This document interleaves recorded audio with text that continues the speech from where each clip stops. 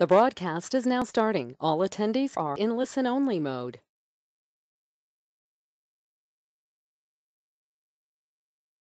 Good afternoon, and thank you for joining us for this webinar. My name is JC Rippiger, and I'm the Marketing Coordinator at ISAC. Today, I'm happy to introduce to you an ISAC-endorsed company called No Wait Inside. No Wait Inside is a cloud-based technology solution that combines online scheduling, customer communications, contact tracing, and an efficiency dashboard in a simple and intuitive application to allow governments to safely and efficiently offer face-to-face and virtual services to its citizens. No Wait Inside solves a number of problems, including the ability to reopen for many services that have not been offered since the beginning of the pandemic, and also by reducing overall infection risk by eliminating waiting rooms and waiting in line. Throughout this presentation, please feel free to send your questions through the chat feature, and we'll address them all at the end. Now I'll turn this over to David Waxberg, Account Manager at No Wait Inside. Welcome, David, and thank you for joining us. Thanks, JC. Good afternoon, everyone. Thank you for joining us on this webinar.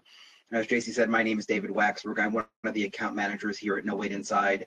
It's great to be with you today. I actually live in Chicago, so I am a neighbor of yours. I've been watching the news lately. I've been seeing that some places in Iowa have seen an increase in COVID cases. So I think this webinar is super critical and important to have today. I'm joined today by one of our co-founders, Mike Marasco. Mike is also a Chicago resident. He grew up in Chicago. He is on as well. He'll be here for additional support. And he will be here to help answer any questions as well. We can go ahead and get started. When Jeff and his co-founder, when Mike and his co-founder Jeff, started this software just in April of this year, they realized that waiting rooms and waiting in line is going to be a thing of the past, especially with COVID-19, and social distancing and wearing a mask is going to be with us for quite some time until there's a vaccine. There's a lot of anxiety when we have our employees coming into our county buildings, or when we have our customers coming into our county buildings, and how do we get back to a new normal? The nice thing is with our software, we're able to address both customer and employee concerns. We know that customers are not going to come in and receive the services that they need from us if they don't feel safe, and our employees too won't come to work, or they won't be productive if they don't feel like they can be safe either. So what we created is something we're calling just-in-time servicing. So once one of your customers arrives near your facility, they can inform you that they're ready for service. And then using our dashboard, your staff can alert them through a phone call and text message that's sent automatically from our dashboard that it's safe for them to come inside. So basically what we do at No Wait Inside is we are a scheduling and customer communications platform. We allow for residents and citizens to make time slot and walk-in appointments. We have our dashboard that we use to make those phone calls, so staff doesn't have to use a desk phone, a mobile phone to text or phone or call. We have an efficient dashboard that has complete reporting functionality that I'll show to you shortly as well. We're hosted on Amazon Web Services. It is a secure, reliable, and scalable method of hosting all of the data. When Mike and Jeff built out this software, they realized that there was the possibility that our partners in Health and Human Services or within the health department could use this software to make appointments for their residents, and that's why it was built fully within a HIPAA-compliant environment. Jeff Gottstein is our CISSP on staff. He's a certified information systems security professional. All of our encryption is fully up to date and up to the latest technology standards. When it comes to scheduling within our application, there are two ways to do that. One of them is first in, first out. We call it FIFO, we call it a queue, we call it a couple different things. But the best way to think about first in, first out is how you would be serviced at the DMV, how you'd be served at a deli or at a bakery. You pull a number from the red machine that we've all seen, and then you're serviced in the order in which you come into the building. The other way to do that is from block scheduling. This is what you would see at the dentist office, at a doctor's office. You make an appointment for a given period of time, and then once those appointments are gone, then obviously other appointment times are available. In our software, you can have as many schedules as you'd like. You can have as many appointments as you like, depending on the staffing model that you have in your building. We find that our customers use our software for a variety of applications, from the treasurer, the recorder, the assessor, DMVs, healthcare. We're seeing a few COVID-19 testing sites. We are talking to some county health departments that are thinking about using this for flu shot administration. That obviously can't be done telehealth, that has to be done in person. And so how are we going to inoculate folks with the flu vaccine in the coming months? We're finding that the judiciary, traffic court, circuit court, jury duty, this is a great application for that as well. How do you bring a jury pool into the building? You can't have 200 people sitting in a courtroom at one time to go through that jury process. You need to bring in, a few at a time. Voter registration, that's obviously going to be on everyone's mind. I know mail-in voting is going to be big this year, but how do you accommodate those folks who want to come in and vote in person in November? Or even for early voting. Really anything that requires a face-to-face interaction, our software is a good use for that. We are currently in 4 counties in Iowa. Marion County was an early adopter of ours. They were one of our first customers. Worth County, Dubuque County, and Story County. Story County is going to be a little bit delayed right now with their implementation, just because of a slight rise in COVID cases, mostly because of the students from Iowa State, and we're seeing a little bit of an uptick there. We have one COVID testing site right now in Iowa. It is in Dubuque. It's called Epic Health and Wellness. We are also obviously now partners with the Iowa State Association of Counties. What I did today is I took a screenshot of Dubuque County's homepage. What you'll see here is there's a really large call to action message right in the middle. If you need to schedule an appointment, click here, right? And for them, they're using it for the city assessor, the county attorney, finance, elections, GIS mapping, recorder, and treasurer. Once you click on that button, the next page that pops up is this. What you'll see is in the top left corner, it's going to ask you to pick your location, and it could be any of the ones I just listed. And on the right side, the customer or the resident will be able to put in the type of service that they need. In terms of the recorder's office, they're doing a generic all recorder business, but you can get really, really detailed into what you want the residents to be able to pick from. Birth certificates, death certificate, marriage license, RV application, boat license, whatever it might be. They'll put in their first name, last name, and mobile phone number. They can also add an email address. We just added email functionality about 2 weeks ago. And then they'll make an appointment for the day and time that works for them. So here you can see for Dubuque County, the next available appointment for the recorder's office isn't until September 14th. They have a schedule in place where they're allowing their residents to book 20 days in advance. You could make that whatever you want. They'll pick their time slot, they'll click the box, and then they will receive a phone call and text message before their appointment. So how does the whole system work? If I'm going to make an appointment with any one of your counties or any of the counties that are on this call, I would receive a phone call and text message before my appointment, probably an hour before my appointment. In that text message I get, there's going to be a small hyperlink that I'm going to click on when I arrive at the county building, when I'm standing outside social distancing on the sidewalk, whatever that might be. And I'm going to click on that link when I've arrived. That's going to let the folks inside know that I am ready for service. And now when the staff inside says that it's safe for me to come inside, if the counter is wiped down, if the last person who had service has now left the building or is about to leave the building, they can place a phone call and text message through the application that's going to let me know it's safe to come inside with specific instructions about where to go and how to get there. On the left-hand side here, you're going to see that text message. In blue is that hyperlink that you would click on to alert the staff that it is safe to come inside. On the right-hand side, you'll see a mobile device web page, which would show you where you were in the queue in real time. If you were to refresh that mobile page, you would see the number would go down from 3, 2, 1, and then you'd be the next one to be called inside. What are we trying to do here? We're trying to get people to orderly return to a new normal. We're reducing their anxiety about coming into our offices. We're reducing the infection risk because we're not having them in one place with multiple people for more than 15 minutes, and we're increasing customer satisfaction. I do want to show a demo of our software. I'm going to show a live demo right now. Let me just switch over to my screen.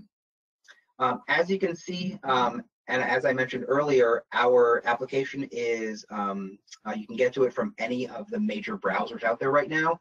Chrome is the best right now.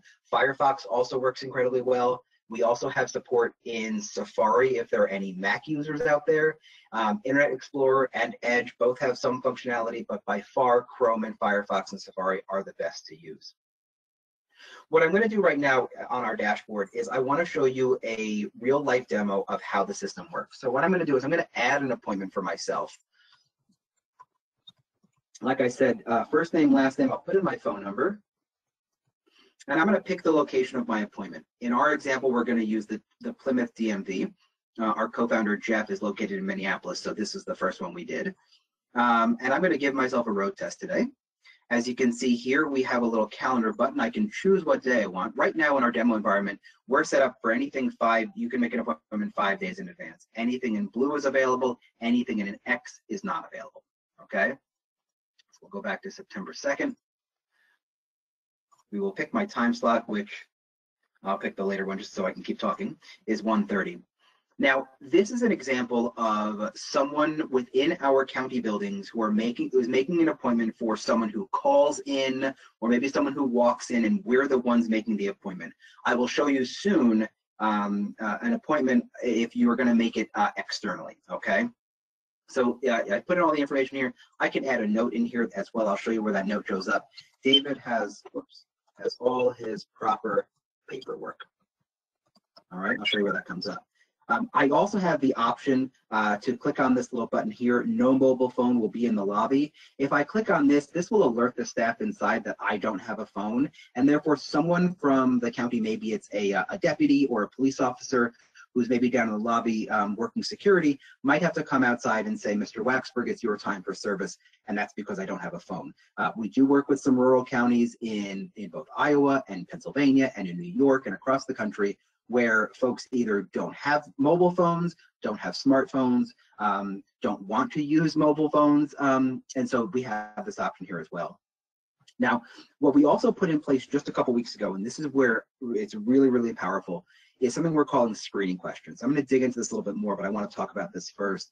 These screening questions can be asked in a multiple number of ways. They can be asked before an appointment is even allowed to be made. You can ask these questions after an appointment is made, and you can ask these questions before someone even walks in the door. Here, the way we have it set up is we have some pre-screening questions. One of the questions is, have you had COVID-19 in the last 14 days? If I answer yes, there's a box that's going to come up and say, I can't make my appointment, okay? So there's logic built in here to alert the system that if you answer in a certain way, it will not allow you to make an appointment. I'm going to answer no. Do I have all the required documents? Do I have any special needs that I want to talk about? This is a nice way for one of your customers to say specifically what they're coming in to look at. I need to dispute my land value, right? Maybe they're coming into the assessor's office. Do you live in Plymouth? Yes, all right. When I click save on here, I'm going to get a phone call and text message on my phone. I'm going to put it on speakerphone so everyone on the call can hear. And here we go.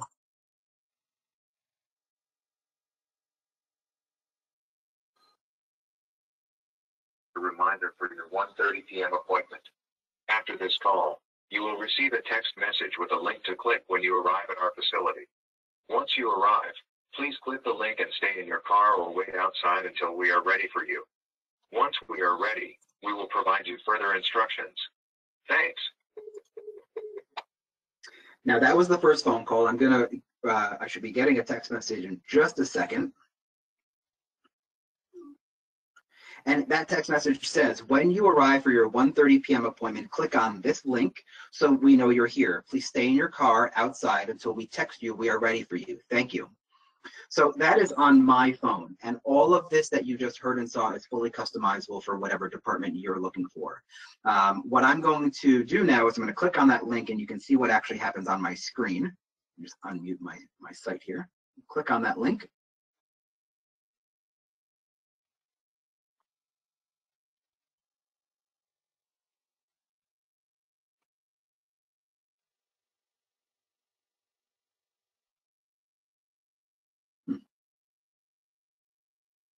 I'm going to do one thing real quick.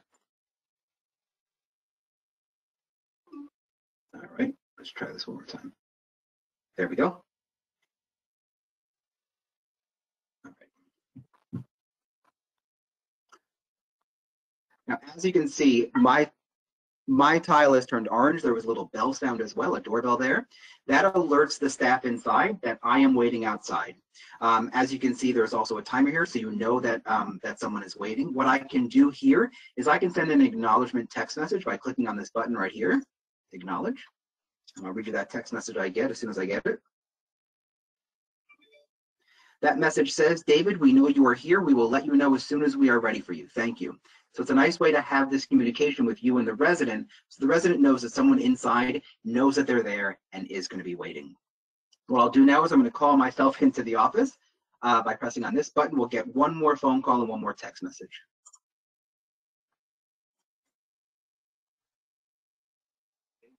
We are ready for you inside.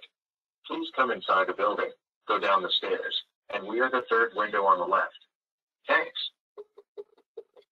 All right, and we'll wait for one more text message. The text message on purpose comes after the phone call. The reason is there is a lot of good information that the phone call is going to have, and therefore the text came in during the phone call, people might get distracted, and then they would forget to even, they forget they were on a phone call, look at the text message, and then be a little bit of confusion. The text message says, David, we are ready for you inside. Please come inside the building, go down the stairs, and we are the third window on the left. Thanks. Again, all of that's fully customizable. We know that the treasurer's office might be up the stairs to the left, but the recorder's office could be down the stairs to the right. And so all of this is fully customizable. I do want to spend a little bit of time walking you through the dashboard, but as you can see, we were able to socially distance myself from other employees, other customers. We're able to do that all through this dashboard. As I mentioned before, this is the tile for my appointment. I'll walk you through a few things here. The note that I put in earlier, David has all his proper paperwork, right? That's where that is.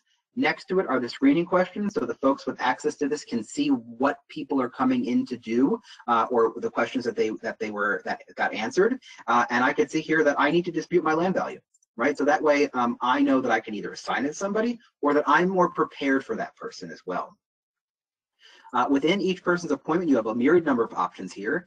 In the edit appointment option, if someone was, let's say they didn't need a road test, it was really a license, you can move their pool or you can move the service as well.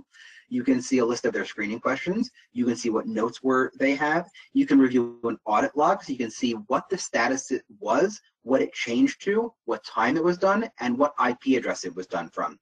Mostly for the IT folks who might want to know this as well. You can also see all of the messages that were sent to me or your customer and what time they were sent.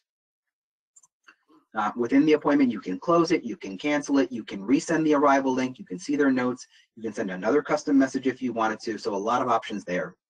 Another nice thing is we know that some county government offices, some departments get overwhelmed, they get backed up, and they just are not able to service all their customers. You have the option here to close your pool, which means that no more appointments will be able to be made during that day. Okay, it's also very easy. So once you get caught back up and your staff is ready to take more customers, you can open it back up and people are able to book appointments again. You also can send a message to everybody who might be waiting. Let's say we just click on, let's say there's multiple people here. You can click on my name and say, we are running late. Please be patient. You can send it by text message, by phone, or both. If you choose both, use this button to copy the message and press send. That easy. You can see how many appointments you have. You can see how many have arrived, how many you've acknowledged. You have the option to see the other days in the week or any day within the calendar period. You have the option to search up here as well. That's our dashboard. Another really useful tool is our appointments page. This has the name, the phone number, the location, the pool, the appointment date, the created date, and the status. As you remember, my last status was advised to come inside. You have the option here to make any changes, just like you did before on the dashboard. And you can see here you have the ability to search for people's appointments. So if I wanted to search for my appointments, you can see here, these are all of my appointments. I do plenty of these demos, so I have a lot of appointments that I've made for myself. So you have all of these demos that you can see. Also, this is fully exportable either into a PDF or into Excel. So at the beginning of the day, if you wanted to see who the appointment was, or even once an hour, you wanted to see what appointments were coming up later on in the day, you can export this into Excel, print it out, and have it for your staff there as well. So that's our dashboard, that's our appointments. I want to talk about more, I want to get into the settings and really how do we customize this for each of our different counties. A lot of this work is done by your county staff. your county knows your departments and your buildings better than anyone else. And so I am on board for the implementation process and for getting everything set up with you. But really that process is really honed in by your IT staff and all the different department heads and elected officials. In our settings, we have the top portion is the information about the county or about the town or the city or the organization, whatever it might be.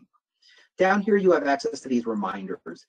These reminders that we're starting to set up, these can be considered organizational defaults. And what that means is these are the parent settings, but each of the different departments that use our system can make their own settings, their own messages, their own screening questions, okay? We're just starting to set up the parent information. So here you have access, or you have the ability to send a reminder time before the appointment. You can set that up for 15 minutes before the appointment or an hour before the appointment. You can say how many days in advance do you want someone to make a time slot appointment? How late can someone be before their appointment is canceled? That's the grace time. You can say how far in advance can they make an appointment in minutes. So it's 1:21. I can make a 1:22 appointment right now because the time is at 0. If I said it was a 60-minute window before I can make an appointment, I couldn't make an appointment probably until about 2:30 this afternoon. All right, so that's all up to you.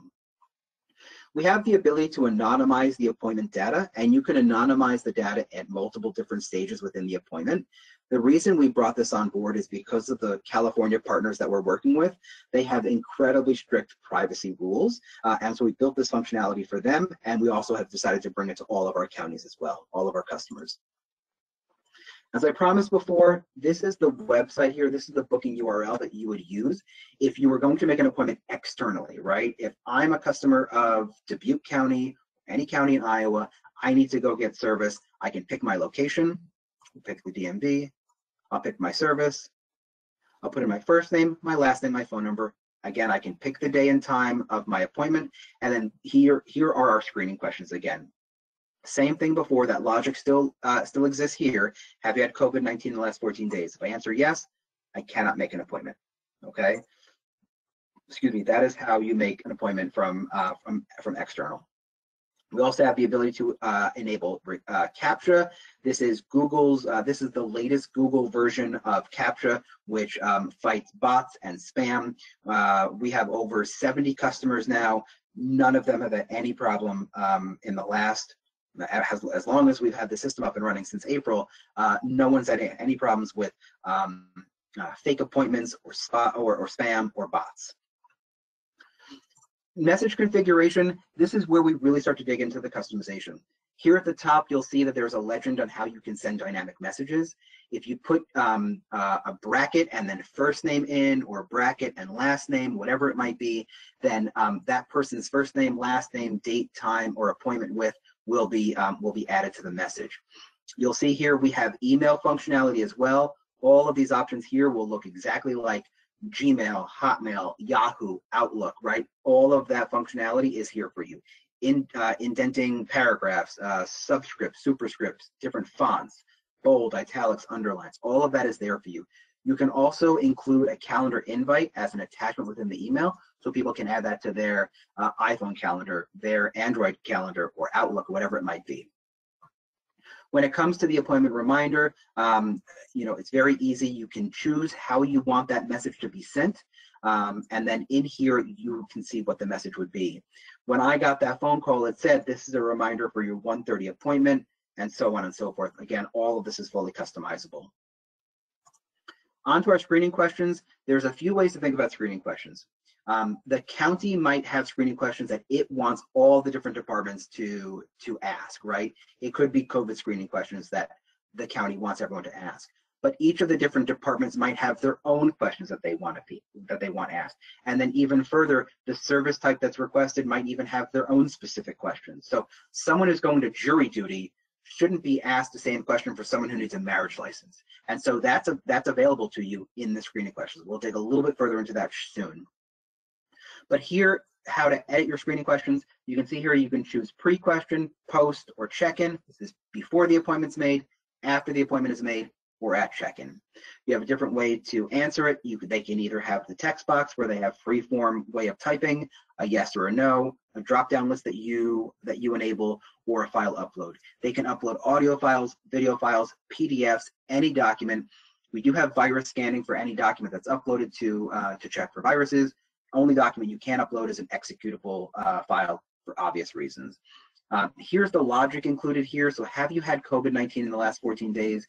If you answer no, you're allowed to make the appointment. If you answer yes, you are not allowed to make the appointment, okay? You can also reorder these very easily by dragging and dropping. And that so far are our settings. We're gonna dig a little bit more into them when we get into each of the different locations. For our schedule, I mentioned before, we had a first in, first out, or a time slot. In your county, when you implement, you can have as many schedules as you want. Here we have a few templates. I'll show you the first time slot template right now. The first one here, you'll name it however you want it to be named. You'll choose the time block option. You'll have your start date and your end date. And then here's a lot of the information here. So on Sunday from 1 a.m. to 10 p.m., we're allowing 2 appointments every 15 minutes. This is fully customizable to what you want. If you have 4 windows and each appointment takes 10 minutes, then the appointment count is 4 appointments every 10 minutes, right? And it's fully up to you. If you're issuing a real ID and that's taking 45 minutes, maybe it's 1 appointment every 45 minutes, whatever that might be, right? You also have the option to have multiple schedules in a day to account for either lunches, to account for the fact that maybe you have more staff in the morning versus the afternoon, so you have to change your appointment count.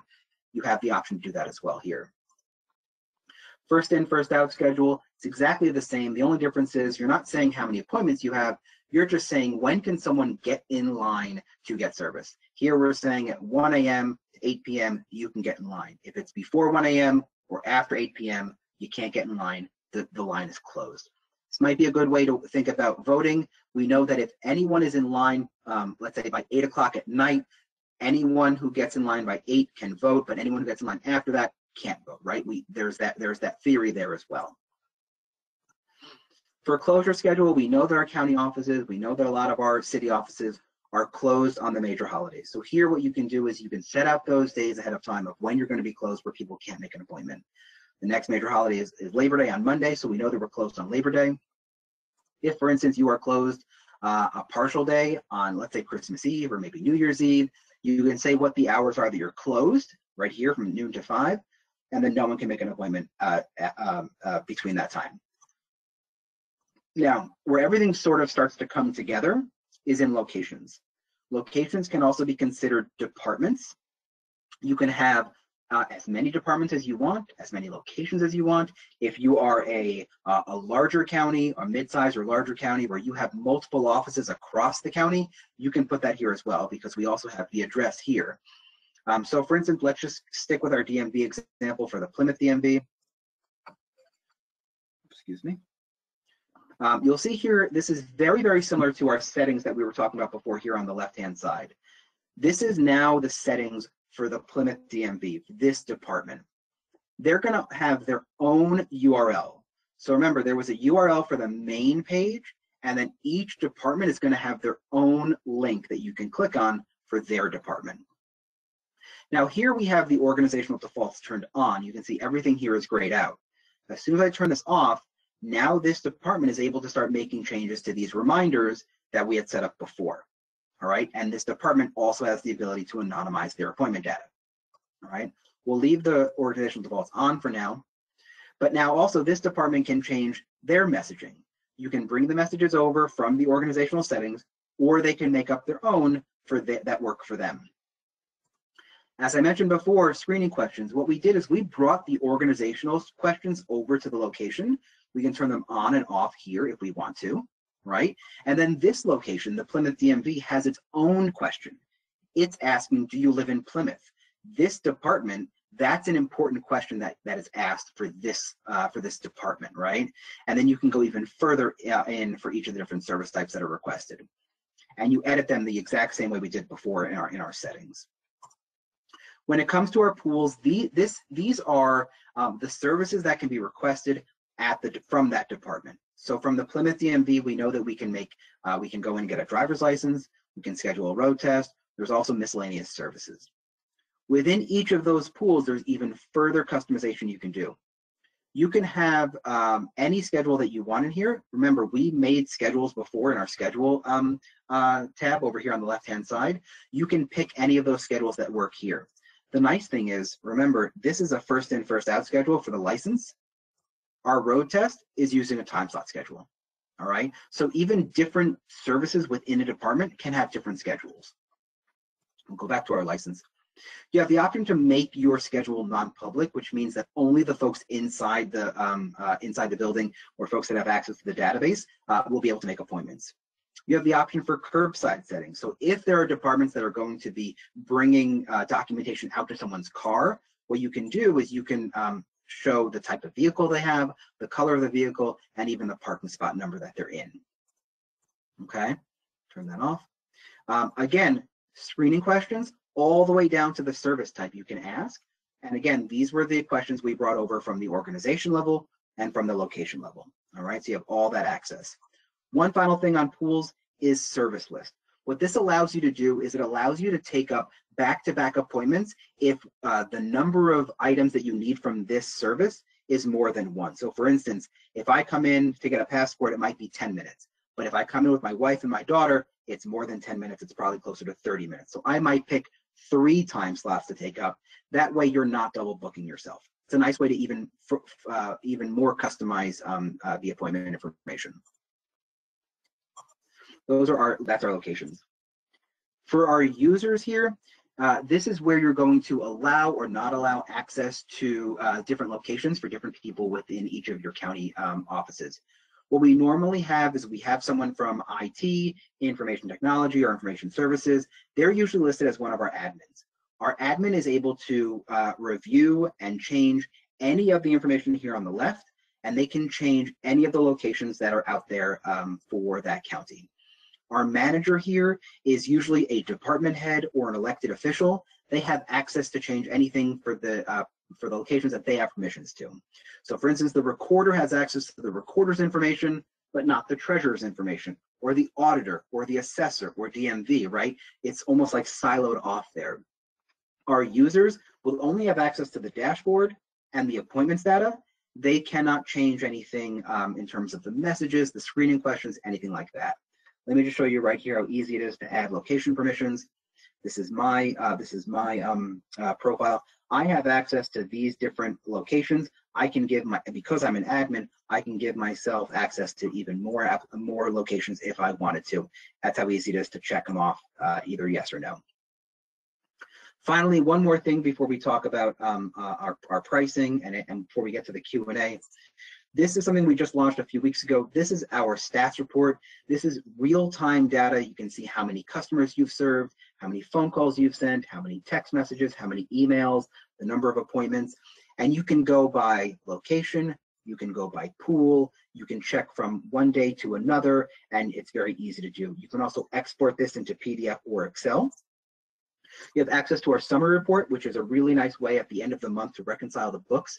How many text messages, voice, phone calls, or emails did the assessor send? Did the clerk send? Did the voting location send? This way you can determine, for budget purposes, who owes what to probably the assessor or the treasurer about what they owe for the month. That is basically our entire system. It's pretty intuitive. The nice thing about our system is there's no app that needs to be downloaded by either the county or from the citizen. There's no contract, there's no termination fee, there's no activation fee. Our pricing is pretty simple. The basic system that we have in place that I showed you today is $49 per month, okay? If you want the screening questions also, that's an additional $99 per month. So if you want the whole package, it's $148 per month. You can either do base package or you can do the base package plus screening questions. The variability here is in the messages. Messages are phone calls, text messages, or emails. Each one of those is 5 cents. So I sent myself 2 phone calls and 3 text messages. Yep, I think that's what I did. So that would have cost me 25, not me, the county. It would have cost the county 25 cents to have my appointment come through the building. The minimum number you need to have is at least 2. You could have even more than that. So we're really excited to be working with the counties in Iowa, the testing sites. We're excited to be partnering with the Iowa State Association of Counties. We would love to partner with all of you to help reopen. If you are open, we're really happy to help continue for you to be open and safely serve your customers. Our presentation is pretty open. We would love to answer some questions if you have any. I would also be happy to do this demo again for any of you, with anyone from your IT department, any other elected officials or department heads, anyone else we need to do this in front of. I'm happy to do that or answer any questions that you have right now. We did have a couple questions, one about reminders and one about screening questions, but you already covered those, so I think that we are good. We actually just had another come through that said, how many users per monthly fee? Sure, that's a great question. Thank you. So the nice thing about our pricing is it's a blanket pricing. Mike and Jeff, our two co-founders, they have been in the government software technology space for almost 25 years. Jeff, our co-founder, was a police officer in the Twin Cities, so he has been in law enforcement and government for a long time, and he understands how to price this software. The $49 price point is an unlimited number of users and an unlimited number of departments. All right. You might find that some vendors that are out there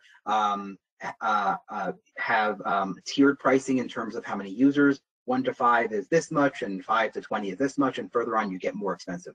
Our pricing is very simple: $49 a month for the base package, $99 additional for screening, and then 5 cents per message. Well, at this time, we don't have any more questions, but as always, if any questions do come up, please feel free to, actually, we just had some come in. Sorry, one moment. Do you get any sort of discount since you are using a picture of our courthouse on your website? I'm sorry, can you ask that one more time? It looks like someone asked if they got a discount since you're using a picture of their courthouse on your website. No, there's no discount for using a picture of the courthouse on the website. Can you split the message fee by office? When you say, I don't know exactly what that question entails, sort of splitting the fee. You mean like someone pays 2.5 cents and someone else pays 2.5 cents? They didn't give specifics. Let's see. In terms of the billing, that's going to be, and if you could just, if that person could maybe clarify that question a little bit further. In terms of billing, that's all done internally from the county side, right? We don't have anything to do. I mean, we bill the county, and then within the county, you bill each other's departments for the usage that you have. Gotcha. And then someone asked about support services and if there's a maintenance package. Sure. We actually have just increased our pricing to what I just mentioned before. We do have a price list that does include additional support packaging, email support, phone support, additional implementation calls, additional support calls, things like that. If anyone's interested, I can share that pricing with you. I don't have that on me just now, but I can share that after this. And that's all the questions that I see coming through at this time. Okay, again, I thank everyone for being on this call. My information is here on this slide. If you have any questions, if we need to do another demo, if you want to have a phone call, if you just want to text me and say how great this presentation was, you can do that as well. I look forward to working with as many of you as we possibly can. And if you have any questions, just please let me know.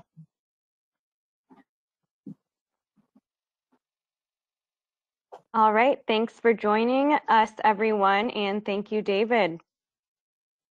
Thanks, everyone.